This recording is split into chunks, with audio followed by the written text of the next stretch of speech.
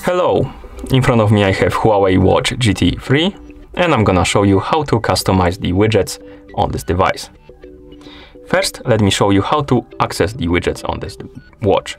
So, let's wake up the screen on our watch by pressing the crown button, and once you wake up the screen and you are on the current watch face, the home screen, you can swipe left on the screen to scroll through the list of widgets. And we have widgets like heart rate, blood oxygen levels, activity, weather, a moon cycle, and sleep. And we can customize this list. To do it, press the crown button to open the menu, scroll through the menu by swiping on the screen, find the settings icon and tap on it. Now, in settings, find the option called custom cards and tap on it. And as you can see here, we have the list of the widgets.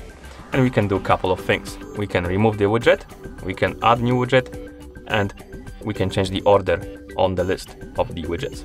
First, let's remove one. So I'm gonna, for example, remove the moon face. So find the widget you want to remove and tap on the X icon next to it to remove it. And as you can see, the moon face is gone. To add new widget, you need to tap on this big plus button. This will open the list of apps or functions you can select. For example, I'm gonna select, I don't know. Let's select music and then tap on OK.